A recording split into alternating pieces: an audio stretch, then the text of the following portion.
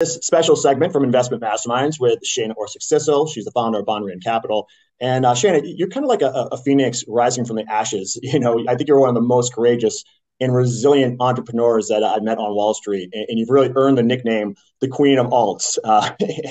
I'm seeing you on Fox Business. I'm seeing you on Bloomberg. You've been a contributor to CNBC. So I really appreciate you coming on Investment Masterminds to speak with us today. For our audience out there, if you didn't know already, Banríon Capital is the leader in outsourced CIO for financial firms. And Shana and her team really helps to evaluate and include alternative investments in portfolio design. So I was actually watching, I picked it up on LinkedIn last week, but I saw Shana talking, I think it was on maybe Fox or someplace else, talking about the economy and some of the headwinds out there. And this recent trend that I've been seeing in smaller headlines is this increase, especially recently in the last year or two, in credit card debt in the addition of high rates that are out there. So, I kind of want to ask Shana to start, what are your concerns right now, and what are the obstacles you're seeing that could disrupt the economy?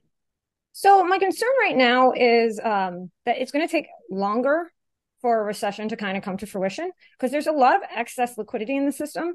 I was watching CNBC this morning, and Cameron Dawson is brilliant, and I was kind of listening to what she was saying, and she pointed out something that I don't know if a lot of people are aware of, but going into this debt ceiling discussion and trying to come up with a deal, the Treasury has stopped issuing new bonds. What they're doing is they're spending cash, and by doing that, they're putting more liquidity into the system. Now, add that to the fact that the Fed put more liquidity into the system following the failure of SVB and Signature Bank. And there is actually, despite the fact that rates are increasing, there has been an increase in liquidity in the system, which in order for a recession to occur, you really need to see that pulled out. So getting to a deal as it pertains to the debt ceiling is super important because that will allow the Treasury to start issuing bonds again, which will start to pull some of that liquidity out of the system. But what that means for us is that everybody has kind of thought that the recession was going to happen in the fourth quarter of this year. And I'm beginning to feel like it might be more like the first or second quarter of next year. But there is stress in the system, as you pointed out, like the lower end consumer. We're seeing an increase in credit card applications. We're seeing an increase in the use of credit cards and credit card debt. We're seeing some defaults in the auto loan space. So these are some things to kind of keep your eye on and watch because you're starting to see some stress on the lower income consumer. And if that starts to move up the system, that would be concerning.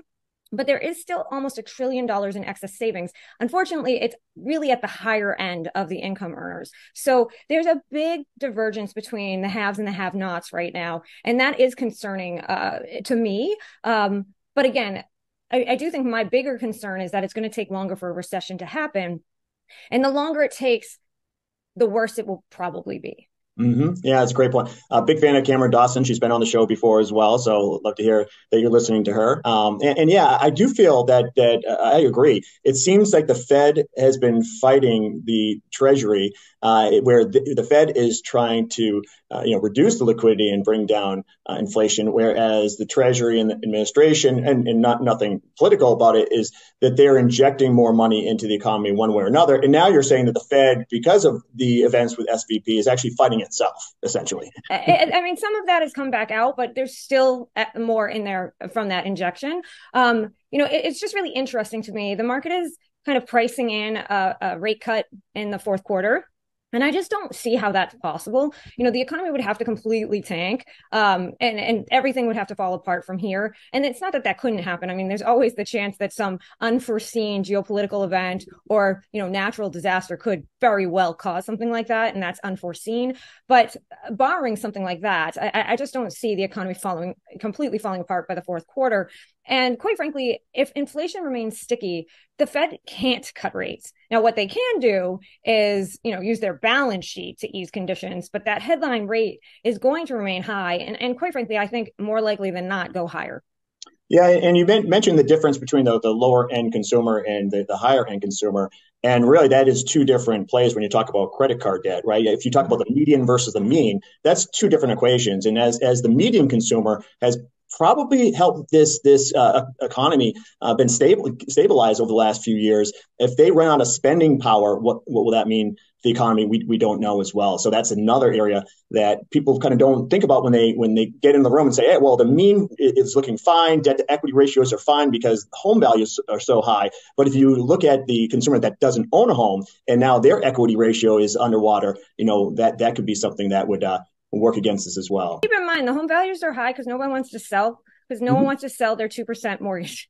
So the only home sales that are occurring are either new builds, and most builders are not just building, they're only building on demand when they have a buyer.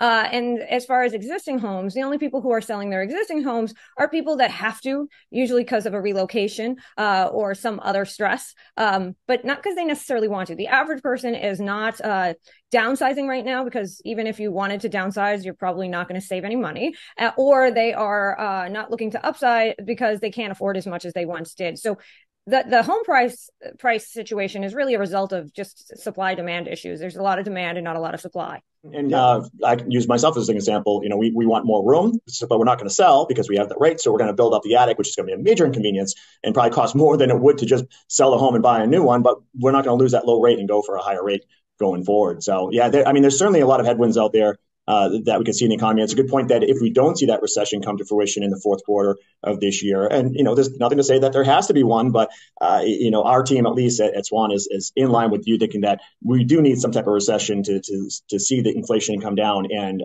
if it is later and going into next year, that could be a bigger issue that we have to unfold at that time. And next year is an election year.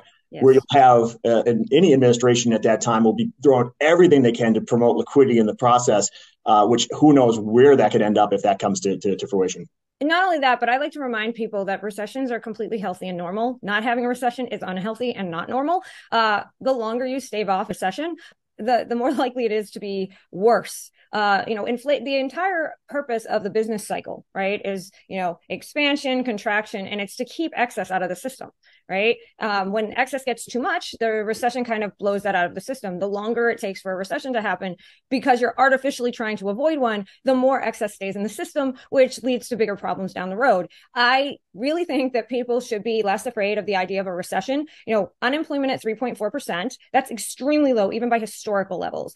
Not that I'm encouraging the idea of people should lose their jobs, but there is what's called what it should be structurally for a healthy economy. And just like it's unhealthy to have things be really out of whack in a negative way, it's unhealthy for the economy to have things really out of whack in a positive way. Inflation at 2%, that is not normal. It's more like 3.5 to 4. Unemployment at 3.4%. You got a lot of tightness in the employment system, which causes additional problems. There's all sorts of things to consider. So I just really think that people are freaking out about the potential for a recession.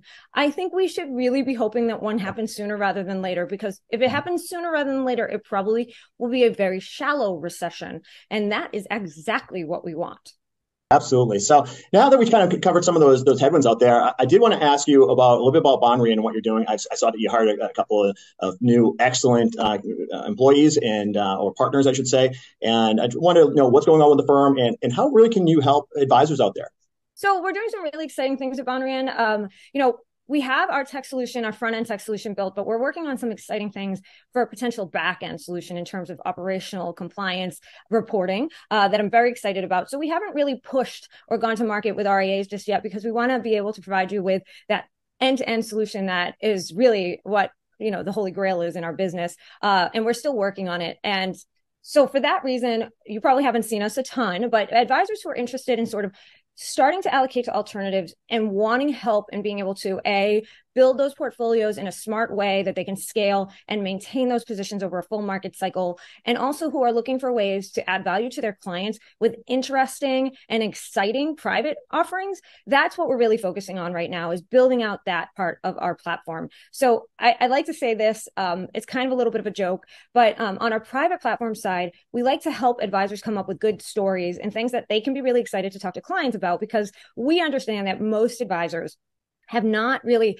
dived into the private market, illiquid, capital call, lockup kind of situation. And it's a little scary to broach those conversations with clients. And let's be honest, the really traditional institutional level private equity or private credit isn't that exciting. It's not something you get excited to call your clients about. And with the headlines of B-REIT and things of that nature, I think people are genuinely concerned about anything that says illiquid. So we're looking for interesting ways that fall into two buckets. We like to say that's ego and impact. So finding ideas and solutions that get your clients excited, where they can really emotionally connect with a type of investment. So things like sports rights, wine funds, things of that nature. And then impact being ways to like make the world a better place. It's a little cliche, but microfinance funds that support female entrepreneurs, opportunity zone, which is rehabbing low income housing with co-investment from municipalities, low density vintage types of rehab, to kind of improve your community and quote unquote make the world a better place. I think clients really relate to that. And sometimes I believe as an industry, we lose track of the fact that, the individual, what gets them excited to invest is very different from what makes an endowment or, an institution or a pension fund excited to invest. And as advisors, the goal isn't to beat the market by 10, 20%. I think we as professionals put that in people's head. Clients just want to know that they'll be able to reach their financial goals. They won't run out of money, that they'll be able to maintain their lifestyle if they're retired, that they'll be able to pay for their kids' college or buy that house. It doesn't really matter if you got them a little extra. What does matter is if you lose them and then you can't meet those goals. So the focus here is not on finding those, unicorn opportunities that are going to be 100x. It's finding those opportunities where there's inefficient markets, where your client can get excited about what they're investing in. And it also makes the conversation a little easier because it becomes less focused on that illiquidity and that lockup component. If you have an investment that you're excited to invest in, you're not really going to be pushing to sell it anytime in the near future. So that's kind of our focus on the private side. And then on the 40 Act side, being able to provide, diversified solutions that you can plug into your client portfolios like you would any other model that you would see, or any other fund-to-fund option that you would see. So just make it easier to scale. And that's kind of how we're helping advisors. And then on the asset manager side, we're really looking to find partners that are committed to the advisor market, that want to service and support advisors because we think that is something that's actually missing. I think a lot of alternative asset managers, especially the very large ones, just see it as a play to gather assets and get some tickets, but they don't really have the desire to support and service the advisor as a true partner. So we want to build a platform where advisors can come, know that we've done our due diligence for you, so you can feel confident in the quality and stability of the managers we have, but also feel confident in the fact that the managers that are on our platform want to work with you, want to be a partner, and will take your phone call when you have questions. Yeah, and I just want to kind of add to that. I feel like it's part of the evolution of not only investments, but of the human element, right? So I think investing 20 years ago, especially in the 80s, was about money and greed, where now is the evolved investor, especially on the high net worth side, but even down to anybody that has money to invest, wants some type of social responsibility, or I don't know if that's the word for it, but some meaning, I guess, some meaning within their portfolios. Yeah. And alternatives, whether they be 40 Act or other, can help to provide some of that in some way, shape, or form. So not only that, but people, alternatives is really the only space where you can create that connection. You're not going to create it in the traditional space. So that's really the focus here. I just think that it's really important. Ego stuff doesn't really fall into that social governance kind of thing. But again, it's about just connecting and getting excited about investing, which is half the battle, quite frankly. Absolutely. Well, Shana, Orczyk, Sissel, as always, it's a pleasure to have you on. It's an honor to have you on Investment Masterminds, and we look forward to having you on again soon. Thanks for having me. Welcome, everyone, to this special segment from Investment Masterminds with Shana